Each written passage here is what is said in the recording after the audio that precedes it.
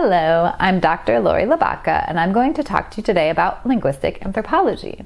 I'll briefly talk about the field in general, and then I'll talk about some of my work on food in prison. And if you're wondering how food in prison is related to linguistic anthropology, then stay tuned and I will let you know. Linguistic anthropology is a subfield of anthropology that is interested in answering anthropological questions through language. For instance, looking at the language people use in interactions with one another or in the media to answer questions like how culture changes over time or how societal power dynamics are created and maintained. So linguistic anthropologists are interested in the social and cultural meaning of language, not necessarily the grammatical meaning. Quick example. If you live in the United States, you may be familiar with different terms used to refer to a sweetened carbonated beverage. People in Chicago tend to say pop, people in the Southwest often say soda, and people in the South may say Coke. So when you say one of those words, you're saying something about yourself, where you're from, or maybe where you see yourself as from. None of them are right or wrong, but they have a different social meaning. And that's what linguistic anthropologists are interested in. So I'll talk very briefly about some of my work. I did about a year of ethnographic fieldwork with women incarcerated in a state prison in the southwestern United States. I did interviews, focus groups, and participant observation. Participant observation is basically hanging out. So I would go and hang out with women who were interested in participating and see how they navigated daily life in prison.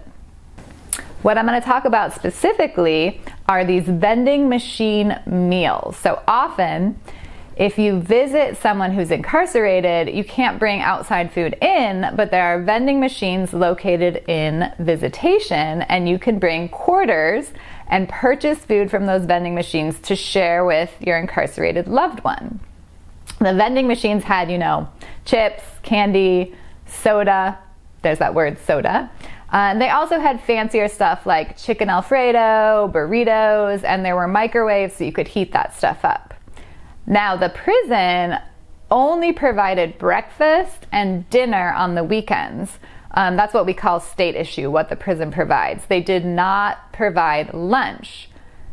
So a lot of women who had visits, a lot of women didn't have visits or rarely had visits, but if you did, you often really depended on that vending machine meal to replace that lost lunch and not be hungry on the weekend.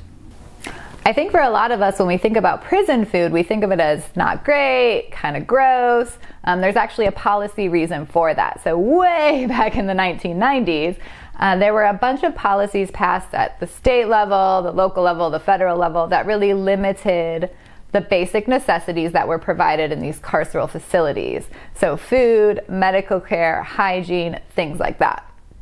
And a lot of those policies are still in place. The prison that I worked at, the food was really lacking both in quality and quantity. So if you look at this picture, that's actually from a jail where I did some field work, but the prison food is very similar. It's kind of watery, not very appetizing, questionable ingredients.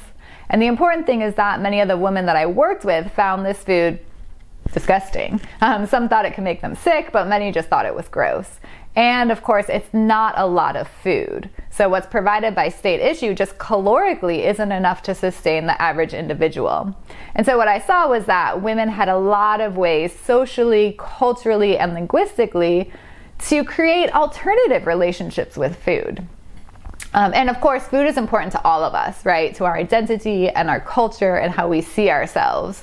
And quickly, I just want to show you, these are tamales that incarcerated women made. So they would come together and bring the ingredients that they could get their hands on, which are very limited, usually from commissary, and the small amount of tools available, right? There's not a kitchen to use, and they would make these very rich, elaborate, culturally significant and traditional foods. So I know that the masa for the tamales was made of crushed up Doritos mixed with water. They also made a lot of menudo. And now I'm going to talk about some of the linguistic ways that women distance themselves from that state issue diet. So one of the ways we all create our identities and say something about ourselves is through narratives. We tell stories that say something about who we are and how we fit into society. And one of the things that some of the women I worked with did was to create narratives of indulgence, telling stories about eating lots and lots of wonderful food as if food was overabundant. They would tell these stories both with their families at visitation over those vending machine meals and also with one another on the yard. And so I'm going to talk about one of these stories. This is an interaction between China and her aunt at visitation. Linguistic anthropologists like to transcribe interactions so that we can see what's going on linguistically. I'm just going to briefly read this and then we'll talk a little bit about it. So China says, last week when my mom came, I ate so much. I swear, I felt like she probably brought like almost 20 bucks in quarters. I was like, and her aunt says, wow. China says, so maybe like 15, 20, it was somewhere around there. And I say, wow. Because I mean, I had 2 sodas, a bag of chips, popcorn, a candy bar, bean and cheese burrito. I had, and her aunt steps in and says, the hot fries. China says, the hot fries. I had, and her aunt says, were you sick? China shakes her head and says, I was like, my mom's like, you gonna be sick? And her aunt says, and then I laugh, and then she goes on. So this is not necessarily the narrative we would imagine in the context of limited food, like maybe a narrative of hunger and desperation or dependence. But it's almost the opposite, right? China's talking about all this really good food she had, and her aunt is participating in the narrative, what we call co-constructing the narrative. So in line 10, she steps in and adds hot fries to China's list of foods that she had.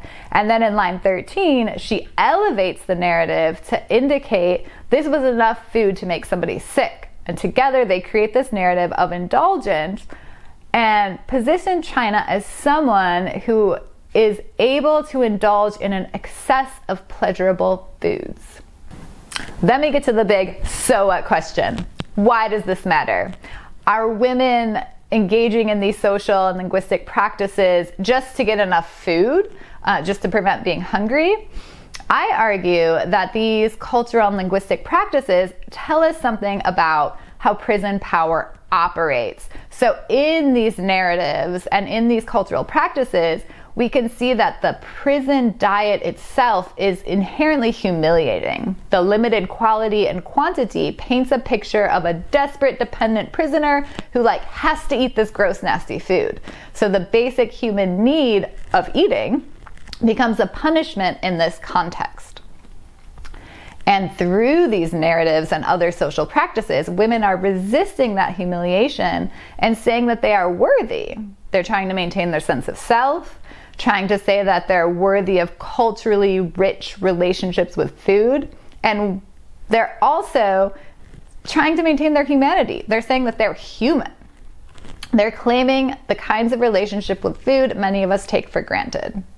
The other thing we can see is that the inside-outside binary that so many of us have when we think about prisons, like prisoners are inside, separate from the outside world, just isn't there in reality.